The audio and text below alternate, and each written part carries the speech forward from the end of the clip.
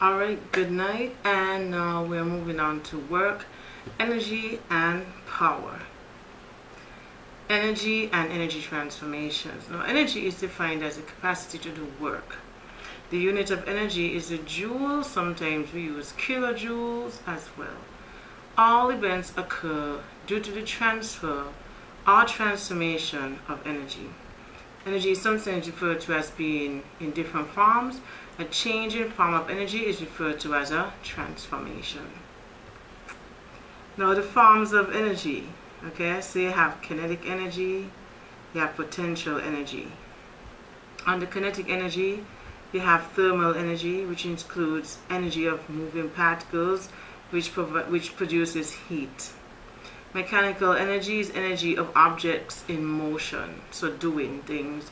Electrical energy has to do with particles like electrons moving through a wire, and magnetic energy is energy causing push or pull to occur. Okay, and now you have potential energy, which is known as stored energy. So that's the opposite of kinetic energy. Kinetic energy means doing. Now with stored energy, you have four basic types, which are chemical energy, which is stored in food or fuel. You have elastic energy, which is stored in objects that are stretched, like rubber bands, springs, things like that. Nuclear energy, which is stored inside of the nucleus of atoms. And then you have gravitational energy, which is energy stored in an object when it is above the Earth's surface. Okay? So you also have sound energy, which is a form of energy that we could hear, and then you have light energy. So you have 1, 2, 3, 4 that stand alone, and then you have types of kinetic energy, and you have types of potential energy, and they're all energies. Just that we know with kinetic energy you have thermal energy, right? And then you have mechanical energy, and then electrical energy, and then magnetic energy. So they're all parts of kinetic energy. So whenever you say something has kinetic energy, it describes either of the four ones that are demonstrated here. Whenever you have said something has potential energy, it's describing either of the four energies that's described here. So for instance, if you say an elastic band has potential energy, we'll say yes. But then if we say to expound or explain, you would say it has elastic energy, right? Or you could say that food has the potential to give you energy. Yeah, that's totally correct. And if I say, oh, what type of energy? Then you would say chemical energy, right? Yay! So pretty much we know sound energy is the ones that you hear, form of energy, which is the vibration of air, and light energy, form of energy that our eyes can detect. And we see light energy from the sun, from the light that's beaming in my face right now, right? So all of that. Now with kinetic or potential energy, we can calculate them, and we have two formulas, two separate formulas. So for kinetic energy, we use mv squared divided by 2, right? Or you could say half mv squared. But to make it easier, I would always put it like this for the kids. I say, yes, it's a half mv squared. Yes, it's a half mv squared, but guess what? Sometimes you tend to forget how to calculate that. And so I would say, you know, it's EK equal to mv squared all divided by 2, because a half times mv squared is exactly that. So you want to remember mv squared divided by 2, because sometimes the half, people forget the half. So we say mv squared over 2. Now with potential energy, that is the mass times the gravity times the height. Mass would have units of kilograms, gravity would have units of meters per second squared, and height would have units of meters, right? The same thing goes to the mass. In kinetic energy, would have units of kilograms, and velocity would have units of meters per second. At some point, potential energy would be equal to kinetic energy, or vice versa, right? Because remember, the energy that you stored up is the energy that you're going to use. So for instance, if you're standing still, you contain potential energy to run if you're going to run. You contain the potential energy to sit if you're going to sit, right? So at some point, you have potential energy equal to kinetic energy. Same here, kinetic energy equal to potential energy, right? And that's just before the action takes place, right? While the action is taking place as well. So here we have a question. It says, try the following questions. Now we know that the two equations. I'm going to write them here so we can remember. We know that EP is equal to mass times gravity times height. And we know that EK is equal to mass, velocity squared, over 2, right? So it says calculate the speeds at a 1 kilogram mass and then a 2 kilogram mass a coconut will reach when falling to the ground from 25 meters high. What do you notice? So you want to calculate the speed, right? So we know if we use EK, the speed is only obtained using the equation EK, right? And if you notice that potential energy doesn't have speed. However, you're given mass and you're also given height, right? So if you give a mass and height, then you could more than likely solve for velocity. Because remember, EP is equal to EK, right? So we know here that, well, so we're going to say, we have the mass. So we're doing with the 1 kilogram coconut. And then we're going to do the 2 kilogram coconut over here.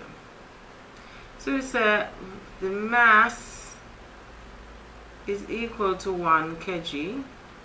We know gravity, we take that at 10 meters per second squared. And then we have the height, which is 25 meters. And we look at the units, and we have the units in what we want. Then we have kilograms, we have meters right here. And for this one, we know that the mass of the coconut is 2 kilograms. We know gravity is 10 meters per second squared, and that you would have gotten from over here. We're doing 10 instead of 9.86 because it's easier, right? And then we also have the height. Where did I put a multiplication sign over there? Jumping the gun as per usual because I'm so excited to do calculation. Alright, never mind me. Just a bit excited. Get like that. So we have height right there. And we know we said EP is equal to EK, right? For both of them. In this case. Because we want to find the velocity. Now you could work out EP, right? Separately from EK, but then you won't see what we're trying to get at here, right? And of course, I expect you to be wondering, oh, we should know to do that. Practice. After you do about 100 questions of this, you're going to realize, oh, that's how you work it out, right? So just follow through, and then eventually, the questions you're going to get easier and easier with time. So we're going to say, mgh must be equal to mv squared over 2, right? And we're trying to solve for v, right? So we're going to say, we're not for v squared, but v. But I just put the circle around the square so we don't lose track. So what we're going to do, we're going to get rid of 2. And we're going to get rid of 2. Sorry, we're going to put the 2. So what we do on the left, we're going to do on the right. What we do on the right, we're going to do on the left. So now our 2 is gone. Now we want to get rid of the m, so we're going to divide everything by m. And you see that we have 2mgh over m equal to v squared. That therefore will be the same thing over here because it's the same setup. So we know 2mgh over m equal to v squared. Now to get rid of the squared root, we multiply each side by a half. Well, we raise each side. So that's basically what's happening. 1 times a half, and then this times a half. Right? And so now we have v is equal to the square root of 2mgh over m. and we have V is equal to the square root, and I meant to say square, not square root, but this is the square root sign. So this will be 2mgh over m. Now guess what's going to happen? We want to find out if they're going to both fall at the same speed, knowing that they have the same mass, right? But if you look at it, you realize that mass cancels out. So if you realize that mass plays no importance in how fast something falls from any particular height. So if you realize this, then you should come up with the fact that something special is going to show up. So let's see. So if mass doesn't play an important role in things falling, then therefore there's a feather. I'm trying to draw it like a feather. Does a feather fall the same time as a 2-ton boulder? That's what we want to find out, right? Does a leaf fall the same time, right? So we have a bowling ball, here we could say this is a bowling ball, and this is a feather. Two different masses falling from the same height. Do they fall at the same speed? Well, we'll explain that in a minute. Let's see if we get the answer now. So moving on, V would be equal to the square root of 2 times 10 meters per second square times 25, right? And the same calculation would be here. 2 times 10 meters per second squared times 25 meters. And what you end up getting is V equals to 20 times 25. It's 500. Let's see. I'm not sure. Probably 500. 500, of course. Had it right. 500 meters squared per second squared, right? And pretty much it's gonna be the same thing here. V equals to 500 meters squared per second squared. And when you square root that, you're gonna get 22.4 meters per second. And the same thing here, V equals to 22.4 meters per second. Do they fall at the same speed? Yeah, they do. A 1 kilogram coconut and a 2 kilogram coconut apparently falls at the same speed. This is evident in a place that has air, because these things they have density and they're round, and so they could resist a lot of air, right? However, why we don't see this with a feather and a bowling ball is simply because of the orientation and the fact that air can get under the feather easier than the bowling ball. The way the bowling ball is shaped, it's first of all, it's spherical, and it can pass through the air easier. So it would fall from the top of a surface to the bottom much faster than the feather. The feather is lighter, so it would have to combat air. However, if these two were dropped in an area that was airless, and then it would make it a fair fall, because then the feather wouldn't have to combat air. Remember, this is shaped better, right? This is shaped better to combat the air. So in an area that is airless, if you drop these two things at the same time, they will fall at the same time, right? And you can view videos on YouTube showing this. Just look up bowling ball and feather, and you will see this happening in real time. Okay? Alright, so prove that. Now here it says, try the following questions. An Airbus A380 jet aircraft has a fully loaded mass of 550,000 kilograms. It can travel at a height of 12 kilometers with a speed of 250 meters per second. How much kinetic energy does it have? So we know that EK is equal to mass times velocity squared over, oh boy, I must have made a mistake on the next page. I forgot to square. Did I have to square? Oh, I did that correctly. So mv squared over 2. So we know that we have mass, this is our mass, and we have our height, but we have to convert this to meters. So we're going to say 12, and the kilo is 10 to the 3, so it's 1, 2, 3 meters. And then we have our speed. So we have our height, we have our speed and everything. We don't really need the height right now, we just need the speed. So we're going to say 550,000 kg times 250 meters per second squared divided by 2.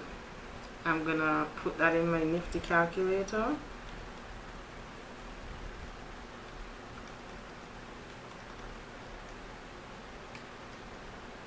Alright, so the speed turned out to be 1.7 times 10 to the 10 joules, right? So this will give us kilogram meters squared second squared, which represents a joule. So pretty good. And then it says how much gravitational potential energy does it have? So we're going to say EP is equal to mgh. So the mass is this. Gravity is 10 meters per second squared, and the height is 12,000. So in this case, we're trying to see if the kinetic energy used was all of the potential energy that was stored, right?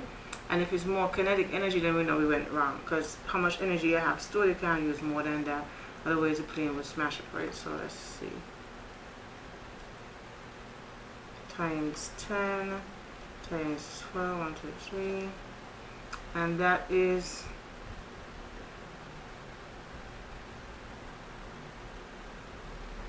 12,000 meters. 1, 1, 2, 3, 10, 1, 2, 3. Alright, so it's 6.6 times 10 to the 10. So you use more. You use more. Wow. So you use more. Oh, yeah. So therefore, yes, I'm correct. So therefore, the kinetic energy is less than the potential energy that was stored up to be used. So you are correct, my dears. Yeah, so 6.6 times 10 to the 10. And it only used approximately 2 times 10 to the 10 joules to fly, which is good. Now let's talk about energy transformation. So I hope those little bit of calculations help. And note that I am going to try to start another playlist where I do just questions, and I'm going to label the question. I can say questions based on energy, questions based on this, questions based on that, because I think that's really what you need to learn as well, how to work out questions. I'm also going to try to do another playlist on how to study and what works best, because everybody studies differently. But I know what works best for a lot of students kind of talk for a very long time. And so, yeah. Anyway, so energy can be transferred from one form to another, which makes it very useful. Microphones have been invented to achieve this. They change sound energy to electrical energy, while loudspeakers do the opposite. Belts, chains, or gears are often used to transfer energy between moving parts. So here we have an example of energy interconversions. For instance, when you're using a battery operated radio, you have the battery using a lot of chemical energy. I remember that. What type of energy is that? That's potential energy going into kinetic energy. And so we have chemical energy, which is potential, going into kinetic energy, which is electrical, and electrical is what? Particles moving through wires. And then we have sound.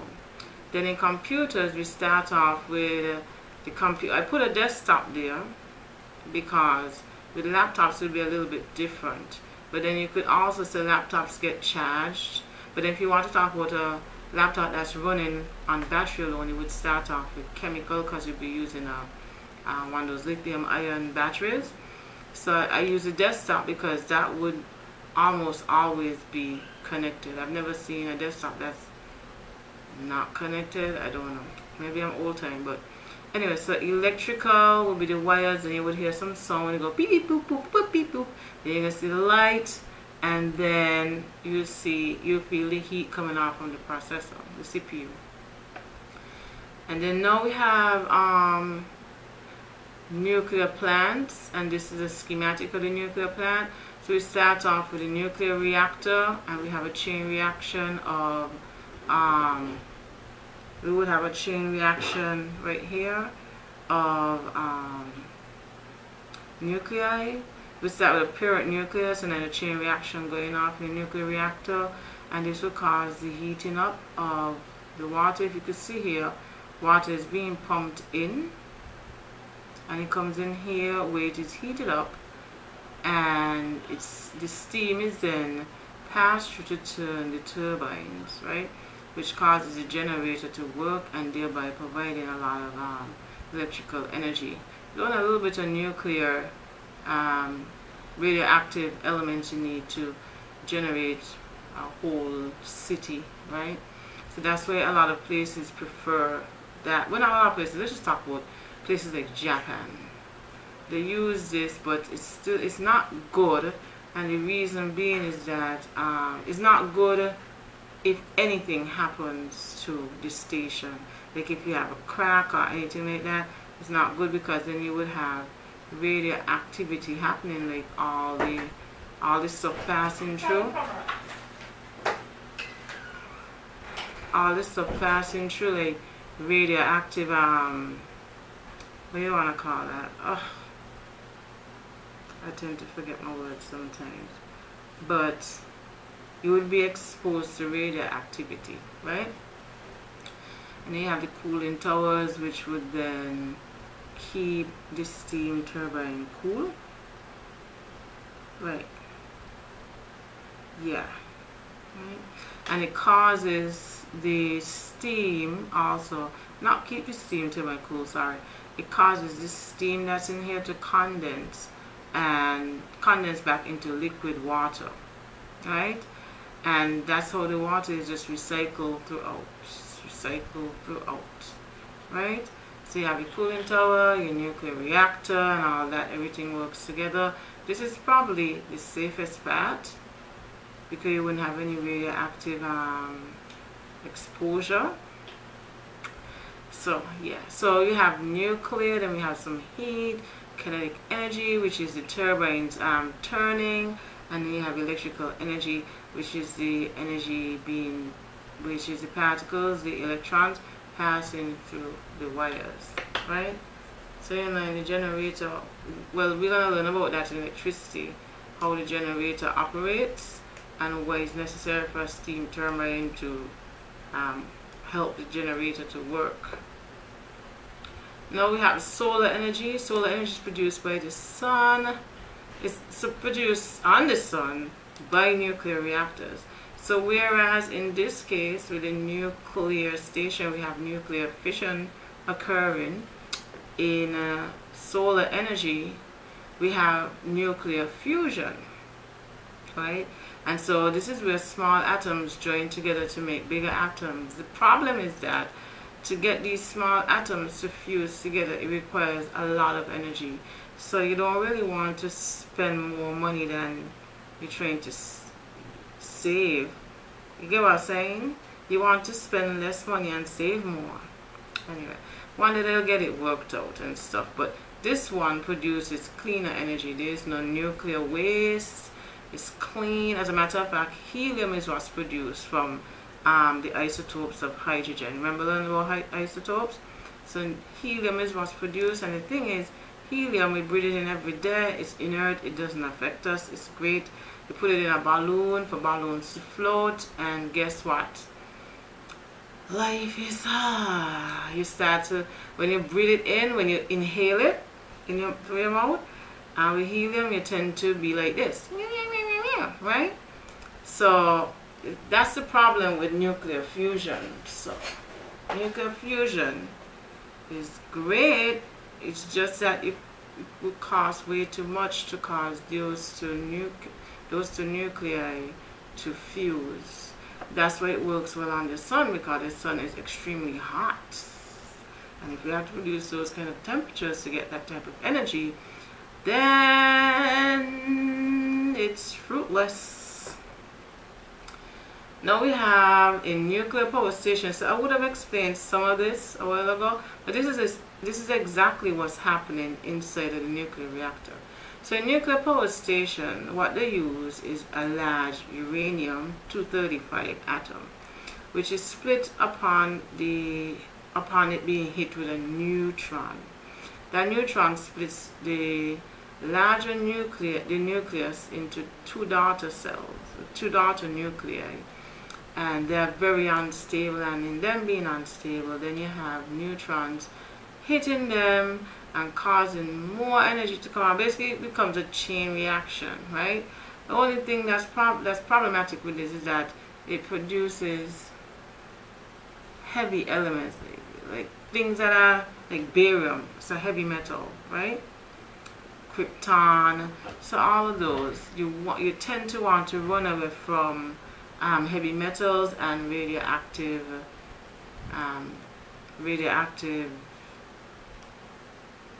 decay. I can't even find the word. My mind is all over the place tonight. But being exposed to that is not good, right? So with the conservation of energy, in all energy changes, the principle or law of conservation of energy is found to be true. It is stated that energy cannot be created or destroyed. It can only be transferred from one form to another. Conservation of energy. If it seems in a transfer that some energy has disappeared, the lost energy is often referred to as heat energy. When a brick falls, its potential energy then becomes its kinetic energy. As it hits the ground, its temperature and that of the ground rises. The heat, thermal energy of it rises. And of course a little sound is heard and all that. So in practice, some thermal energy is produced in all energy transformation. Think about when you run. You go from potential, and then remember, the potential means that you have stored up energy, like in the form of chemical energy. If you don't eat, running will be problematic. Running will be problematic. You get a headache, all that. And then you start running, and then you start to make noises like whoo whoo whoo.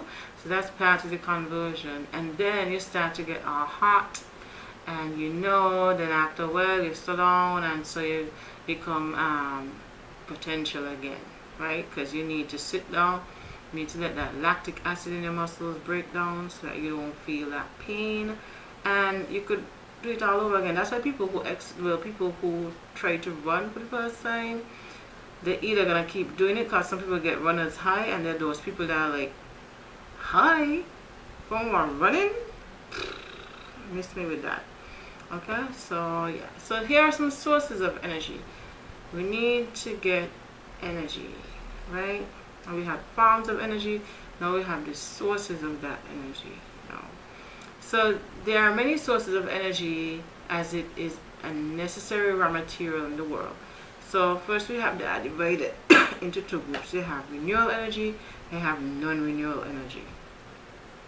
Renewable energy means that it's not going to run out in our time.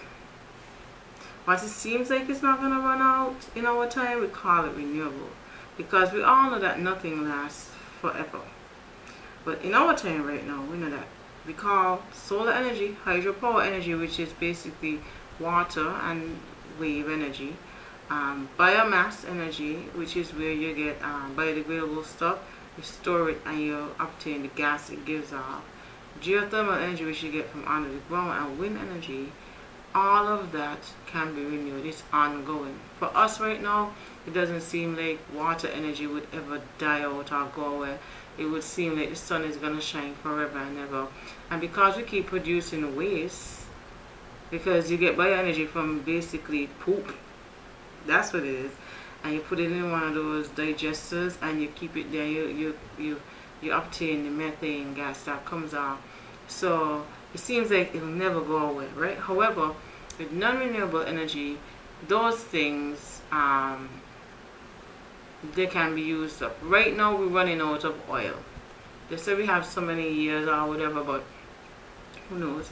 That's why there's a race to who can make the most sustainable equipment off of renewable energy. That's why they would like to encourage farmers and agriculturalists to live on sustainable farms, meaning that they don't want you to be relying on fossil fuels and coal and nuclear energy. And when nuclear energy comes from the soil, that's the uranium we found in the earth, and natural gas is also found in the earth. So these things that took millions of years to farm have been basically almost used up, right?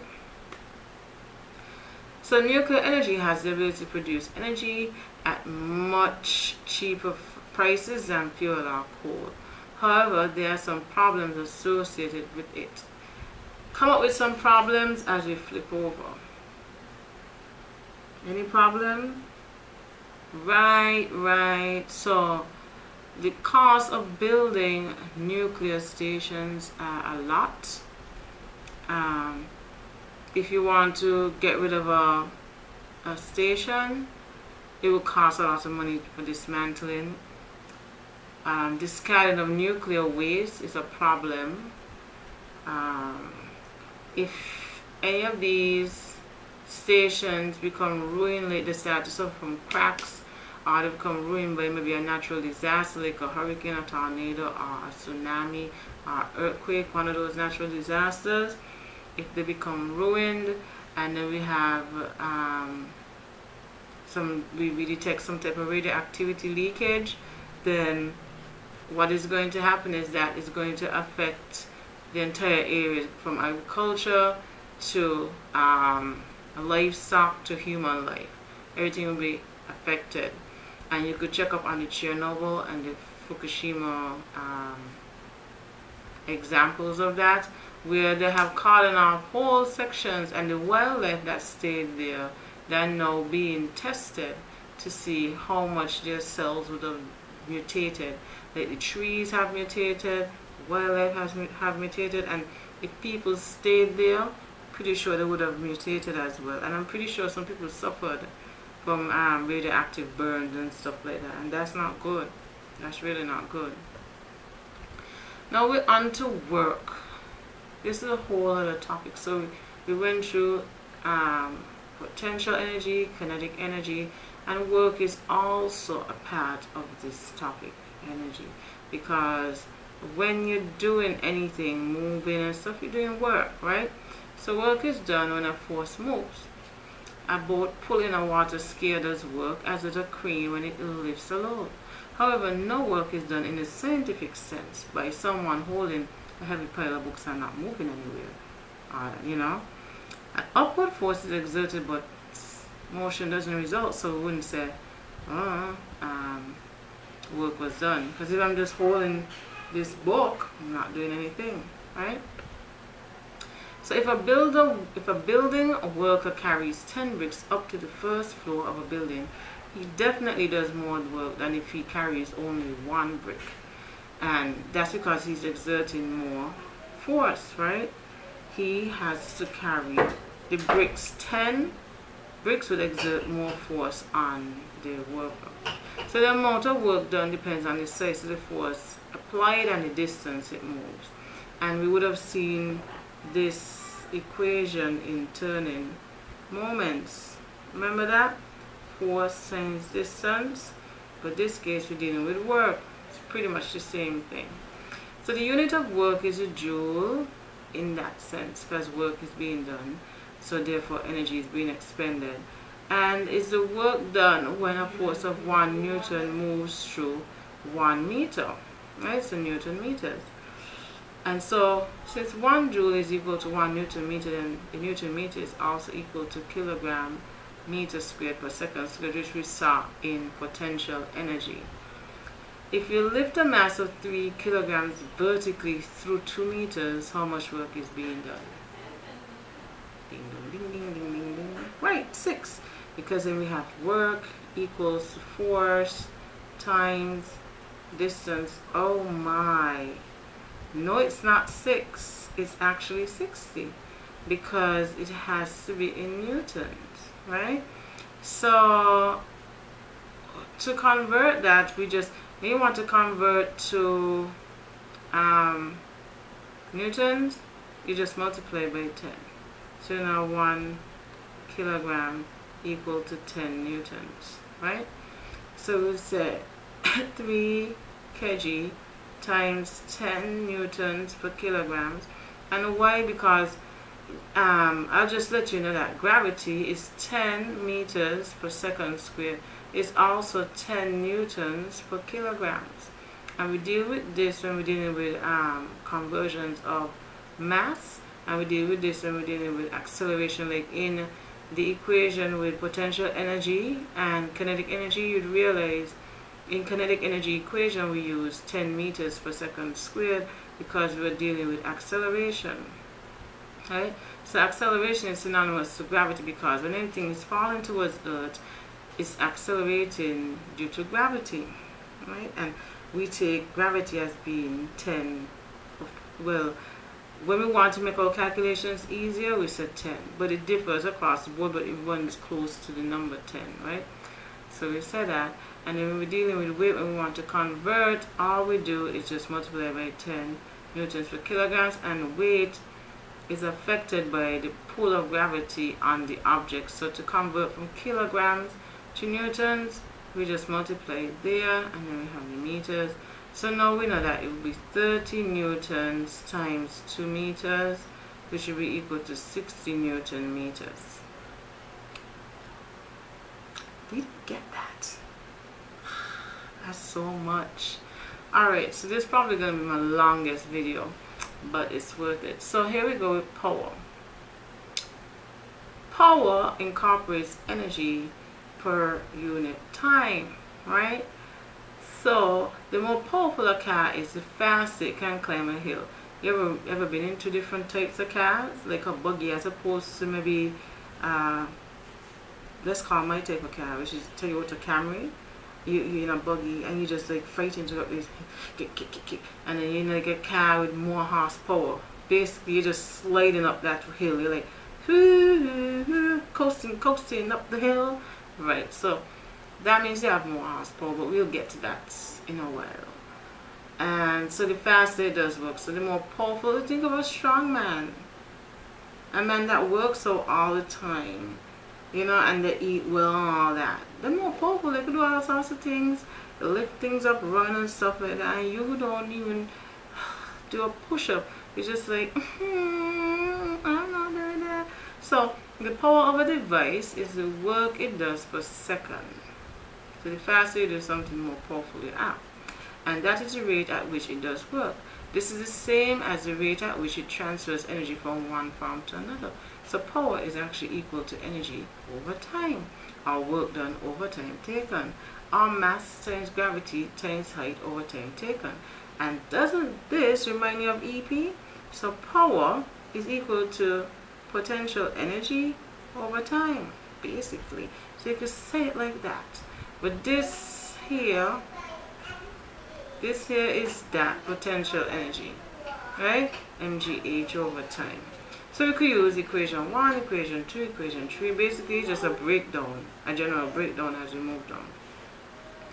The unit of power is the watt, and you might have seen that on top of a light bulb, watt 75. And you could think of it like this: if you buy a 40 watt bulb as opposed to a 75 watt bulb, you stick them in two the catch sockets there in your house, and you're going to realize that the 75 watt bulb is going to be way brighter than the 40 watt bulb, right? So the unit of power is the watt, and is a rate of working of 1 joule per second.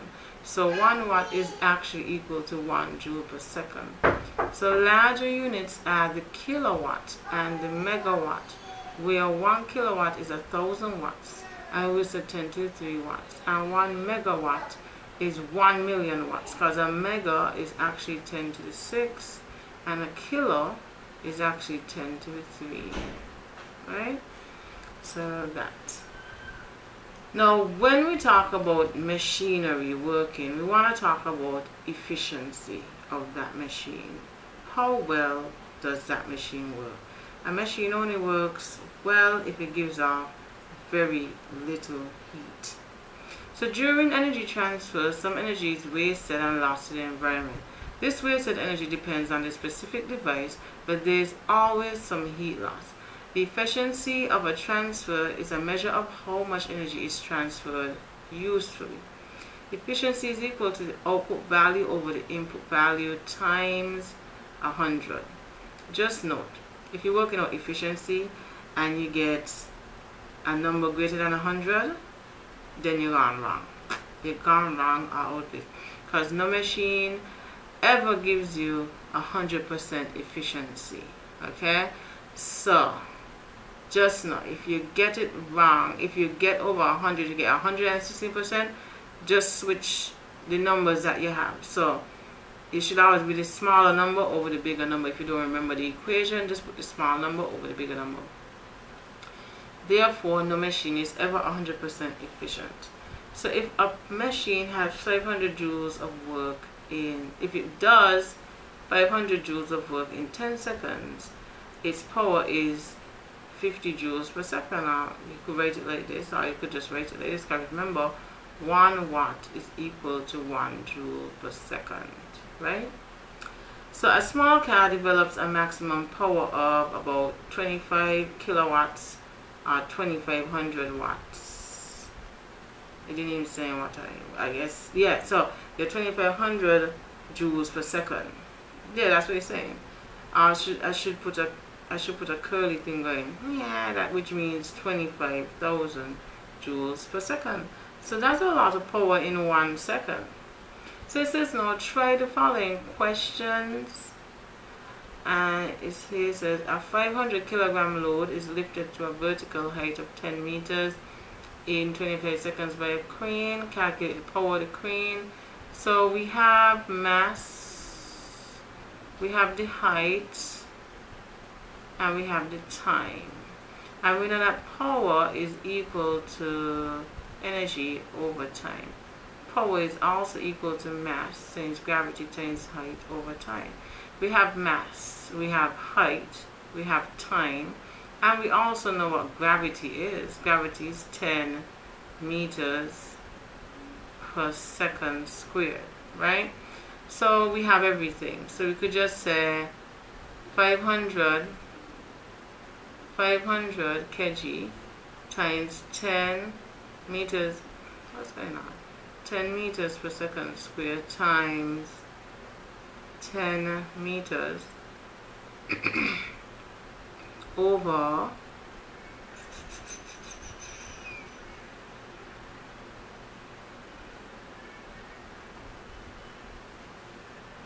over 25 seconds.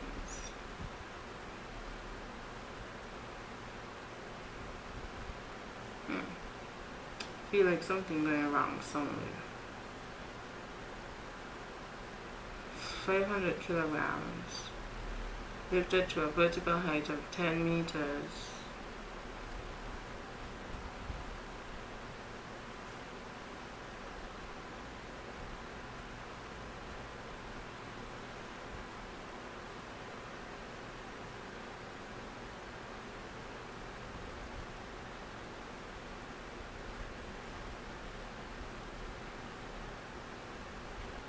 Oh, yeah.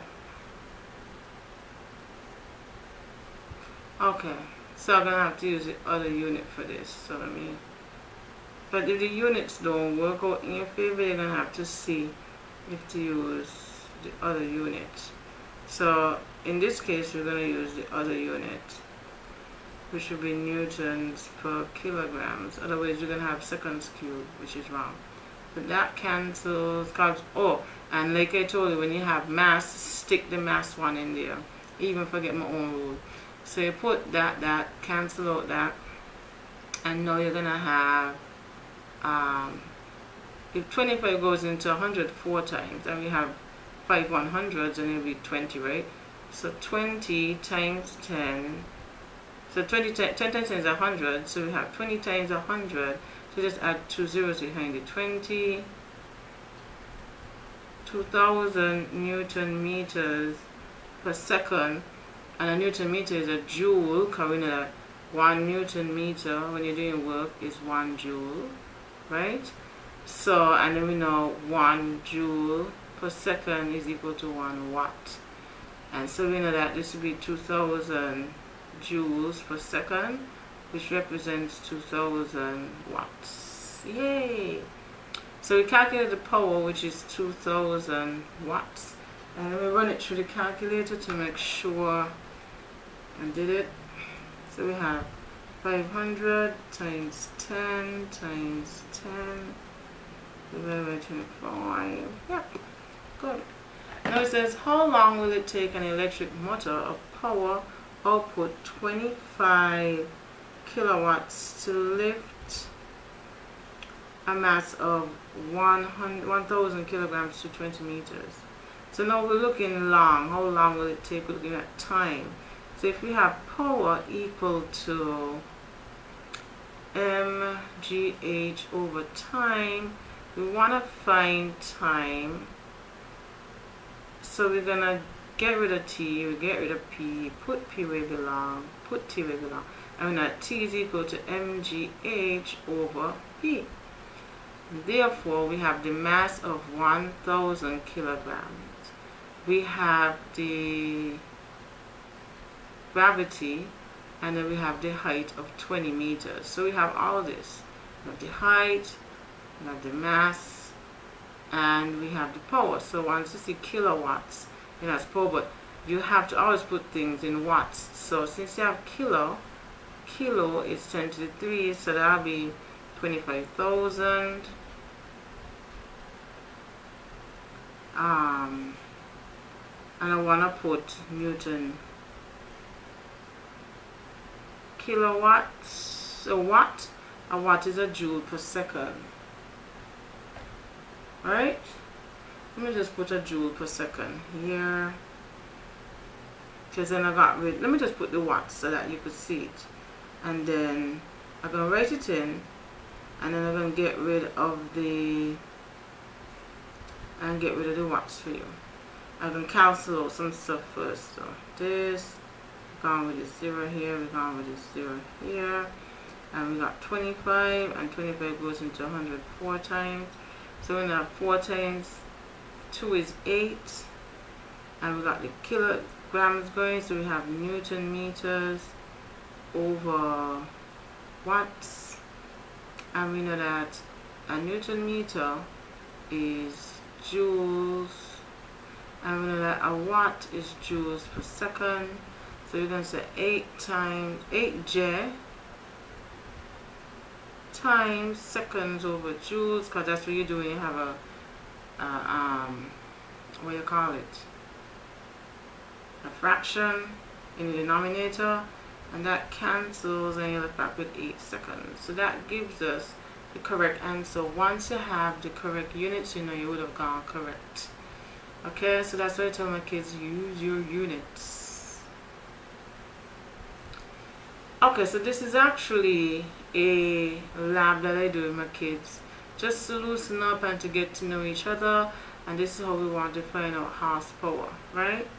So it says, get someone with a stopwatch to find the time it takes to run up a flight of stairs, the longer the better. And you must find some flight of stairs, right? So you're going to have these stairs. You're going to have these stairs. Maybe I should make this a 2-part series. This is going to be 2-part, boy, because it's kind of long. So you will have here stairs, and then you're gonna have somebody, you're gonna have the bunch of people, and I will be the timer because I want to make things, make sure everything is done properly. So you need one timer. Don't need 50 million timers, because then next thing, how this person read timer gonna be wrong for this person and all that jazz. And then you're gonna measure the height of one step, and then you're gonna count the rest steps. 1, 2, 3, 4. Let's hope for 10 stairs, right? And maybe the height of one step will be, let's say, 18 centimeters. You need to convert them centimeters to meters. So you're gonna have 0.18. You multiply by at least 10 steps, and now you have your height. So you know you're gonna be 1.8 meters, right? So you know you ran a thing of 1.8 meters, and then you're gonna get the time, right? Because you want to calculate the power of that person. You also need to capture the mass of the person. So all you need to do is get a scale that measures in, well, hopefully kilograms. If you get it in pounds, you just go on your online calculator and convert from pounds to kilograms. But get one that's in that already has this switch to go over to kilograms, so it's easier. And once you get the child, well, your friend or student mass, you could put, like, let's say 55 kilograms, right? And then we all know we have the height, and we know that gravity would be 10 newtons per kilogram. And then of course each child's time will be different. I would tell people to do it twice, but that would be after the entire class ran. You will come back a second time, and then say you run up the steps in 2.2 seconds. I mean, you're really swift, right? Your power would then be, let's see, 55 kilograms times 1.8 times 10 divided by 2.2. Whoosh, 450 watts, right? And so you want to convert that into kilowatts. So you divide by 1,000. That gives 0.45 kilowatts. You look at this and you say, oh, well, 1 horsepower is generally 0.75 kilowatts. And to find your horsepower now, you would just equate them.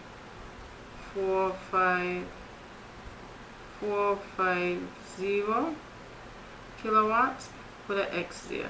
You just divide that by 0.75, and you end up with a horsepower of 0.6, right?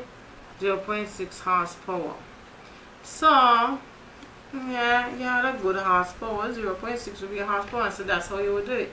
But you have to actually do the actual exercise. You gotta run up those stairs, and you gotta do it twice and try to do it as fast as you possibly can.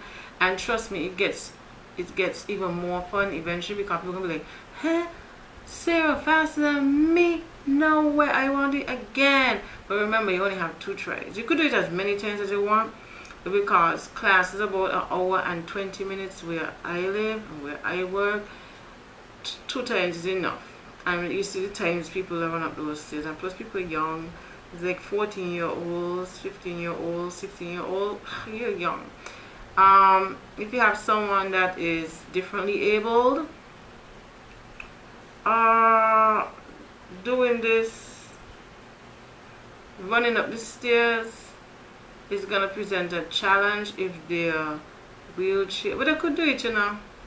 They could do it. They just have to be careful. I wouldn't say hold out anybody from doing it. If the person has the ability to go up the stairs, then go ahead. They just go up at maybe a slow time, or they might even beat you. You never know. So yeah, cool.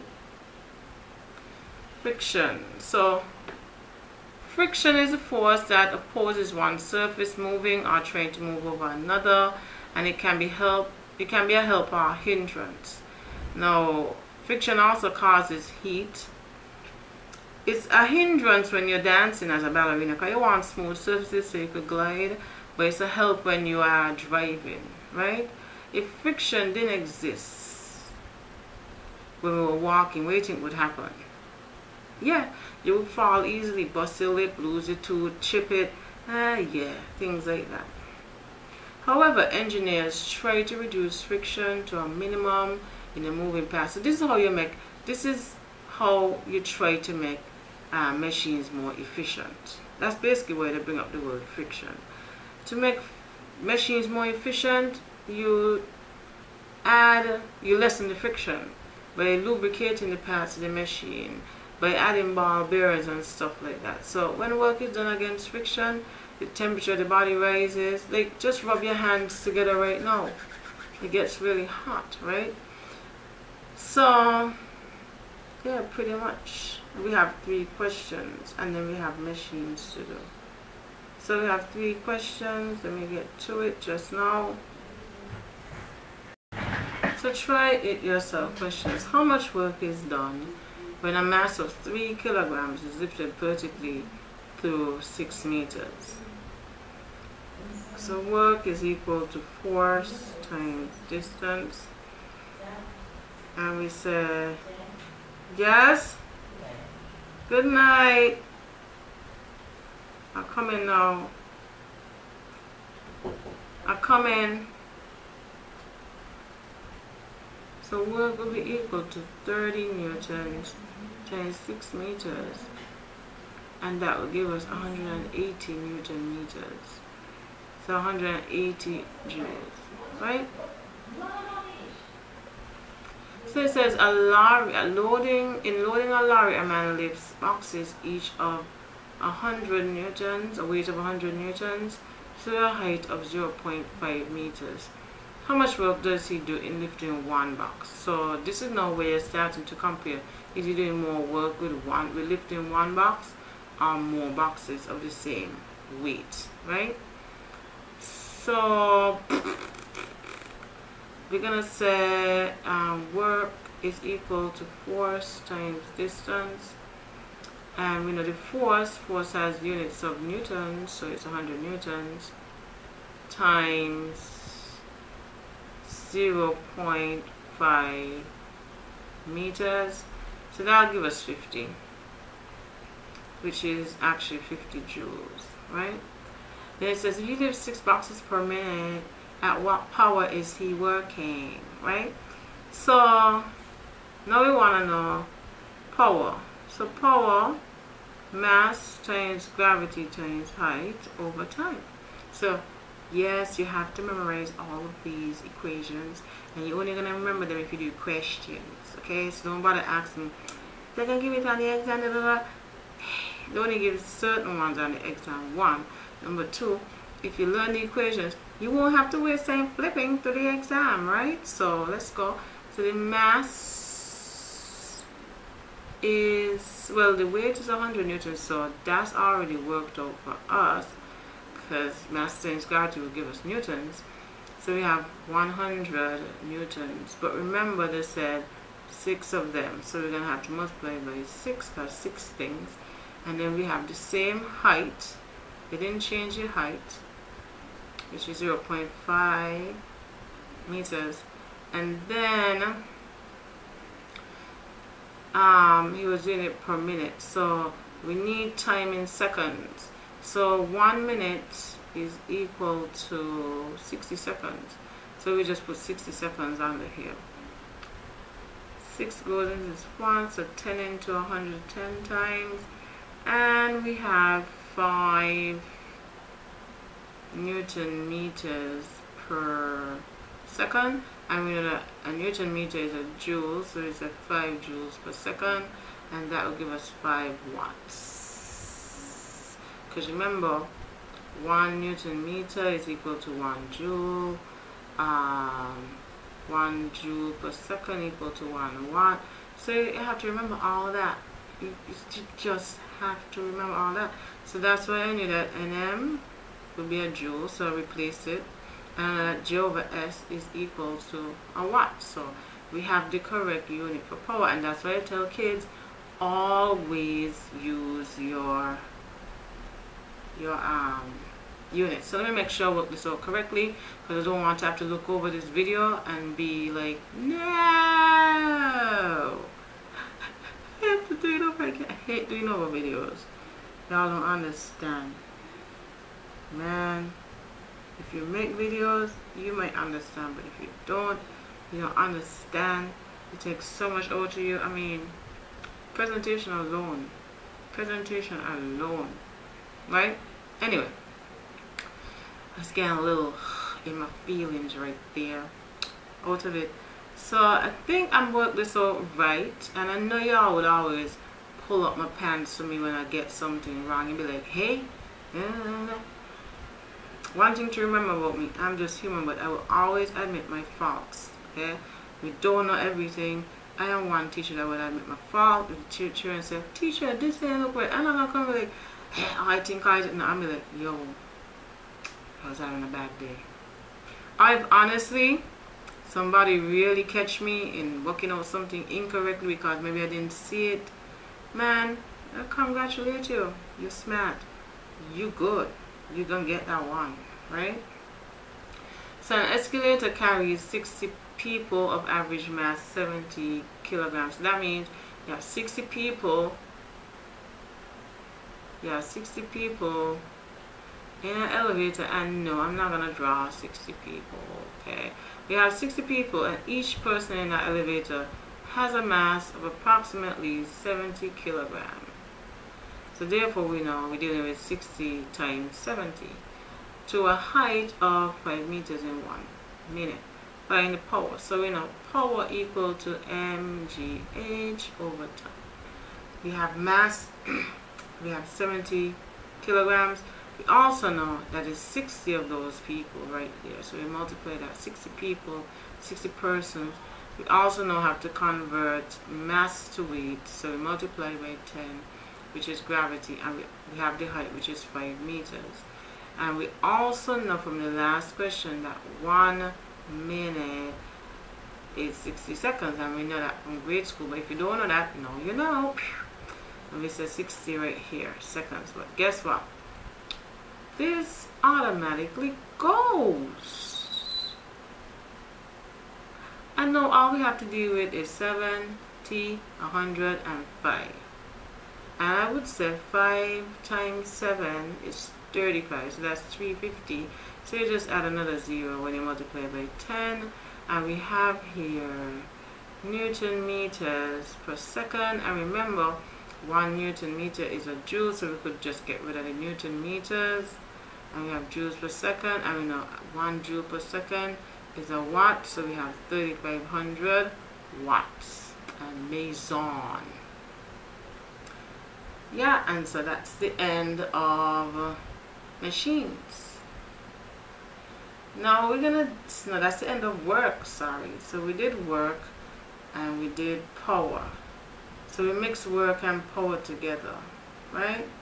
And I hope that helped. And now we're moving on to machines, because machines they make work easier, number one. And machines are complex formation of levers, right? Good, so let's see if we could do this in 20 minutes. Let's hope. So a machine is any device which enables a force, the effort acting at one point to overcome another force, the load acting at some other point. And we have an example here. We have a lever is a simple machine such as pulleys, gears, wedges, screws, and inclined planes. Such simple machines are used to build more complicated machines, such as a crane, as seen in the picture on the right. We have force multipliers and distance multipliers. These are types of levers. So levers can be both, either or, sorry. With a force multiplier, the effort applied is farther away from the fulcrum than the load, and that's what we saw in the second class levers, remember? And so examples of force multipliers are crowbars and wheelbarrows. And also bicycles, you know that, right? With a distance multiplier, the force applied is nearer the fulcrum than the load, and so has to be greater than the load, but the load moves farther than the effort. Examples of distance multipliers are biceps, lifting something, and a pair of tweezers.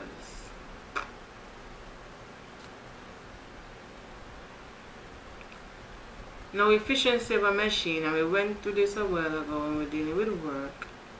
Efficiency of a machine is any machine that doesn't give off more heat than it works. So machines work easier, or they make work easier, but they do not reduce the amount of work that has to be done for a particular job. It's just that you wouldn't have to do it. If you have a great machine, you wouldn't have to do it. Like, for instance, what could do? Lifting heavy things. We could go back to cranes. Lifting heavy things, or tractors. Tractors pull heavy things, things like that. So machines are not perfect because they are not frictionless, and the moving parts are not weightless. Alright? So with machines, some work has to be done in overcoming friction and moving parts of the machine itself. And we learned that a while ago. We know that to reduce friction, we have to lubricate things, and we have to make them seamless in terms of using ball bearings so they pass over each other effortlessly. Efficiency, pronounced eta, where it uses the symbol eta, right, is defined as follows: work done on the load divided by work done by the effort times 100. I remember I told you that efficiency can be over 100, so once you see you get 100 and something, girl, boy, young man, young woman, kid, student, you are going the wrong way. So efficiency is usually expressed as a percentage, and it's always less than 100. Just put the little number over the big number, so you get answer if you don't remember these equations. There are three types of pulleys. You have single fix, single moving, block and tackle. In single fix, the pulley enables us to lift a load more conveniently by applying a downward effort. And you would see these a lot in movies with tree houses, where they say, bring up the pail of water, and you have the person attach the load there, and they pull on one end of the string, and the pail of water go up on the pail of accoutrements, whatever you want to call it, and put it in the tree house, right? Single moving pulley, if the effort applied to the free end of the rope is E, the total upward force on the pulley is 2E, right? So since two parts of the rope support it, right? So this makes it much easier. The weight in this case, or the mass, is moving along the rope in this way. It's not suspended on the rope, and so you will have to give way to the rope on the other end, right? So the block and tackle now will be, the effort is 4E, right? Because it's now equally shared between 1, 2, 3, 4 pulleys, and you have it. The weight is suspended in between the two loops, and you have to give it to the rope as it comes down. These types of pulleys could handle more weight than the other two, right? Because they have more support here. So a load of 40 newtons is raised 0.5 meters by a pulley system when the effort of 10 newtons moves 2.5 meters. What is the efficiency? Remember that efficiency is usually a percentage. So we're going to have to work out the load, the work done by the load, and the work done by the effort. And they already have the units there. So we're going to have 40 newtons times a half meters. And that will give us 20. I'll just show you how you're going to know how to work it out, right? So 20 newton meters. And then the next one is 10 newtons times 2.5 meters. And that gives us 25 newton meters. So you just remember L over E, so load, because it's a smaller number. So we're going to just divide 20 by 25. Why I don't have the units? Because they're going to cancel out anywhere. Well, let me put them in. Let me be a good person and put them in, and we're going to multiply by 100. 5 into 20 goes 4 times, 5 into 25 goes 5 times. 4/5 of 100 is actually 80%. Well, yeah, because if you want to get this back to 100, you multiply by 20, and you multiply by 20 here, so you're 80%, right? Yay, right? Okay, so that is the efficiency, 80%. Is it less than 100? Pretty much we are correct. So if we did it the other way now, you would have 20 being able to pass into 25, and with that one you would have gotten 100 and something percent. So if you say 25 divided by 20, you get 1.25 times 100 will give you 125%. So you know it would have been wrong right there. Now here we have another type of question, which pretty much to me breaks it down. So you see how they didn't break it down for question 1 up here? They broke it down for question 2. They say a load of 500 newtons is raised 0.2 meters by a machine in which an effort of 150 newtons moves 1 meter. Right? So I have the load and the effort. So the work done on the load would be 500 newtons times 0.2, and of course we know work is equal to force times distance.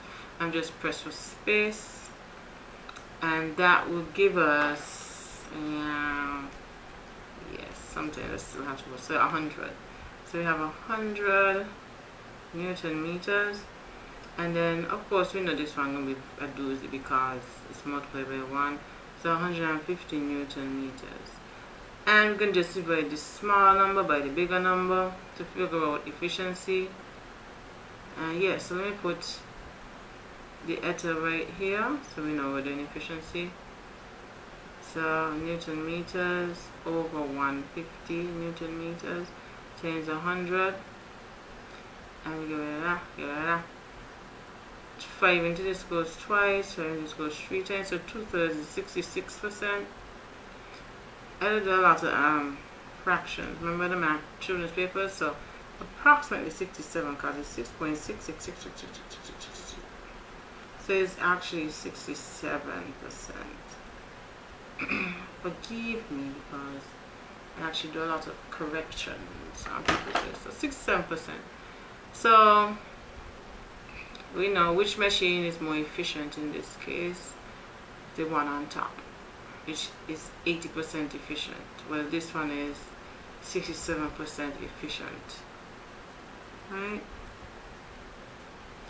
So here it says an effort of 250 newtons raises a load. So we have an effort here, raises a load of 1,000 newtons through 5 meters in a pulley system. If the effort moves, they try to trick it, they try to split it up. So we know that this is for this and this is for that right there. So we're going to say the work done on raising the load. So we know it's 1,000 newtons times 5 meters.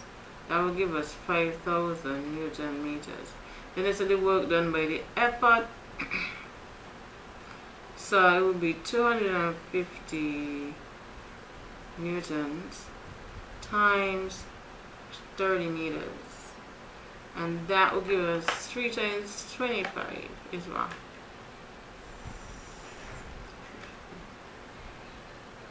75. So 750, no, 7,500 Newton meters. So 250 times 30, 10,500. And so we're going to divide the smaller number by the bigger number.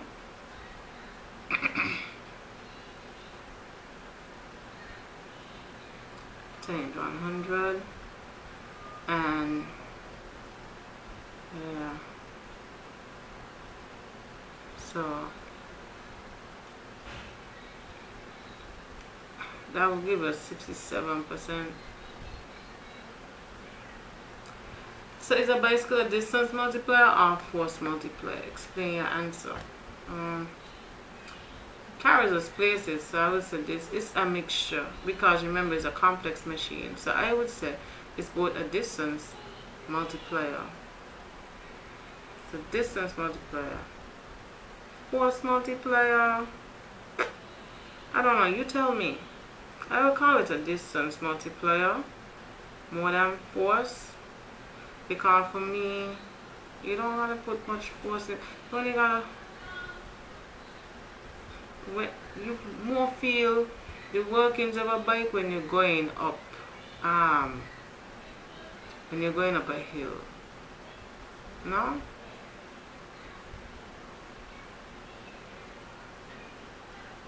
effort applied is farther from the fulcrum than the load. So it's a distance multiplier in my book. Fight me on that, right? And here endeth the lesson. Finally, we are done. Alright, peeps. Man, see you.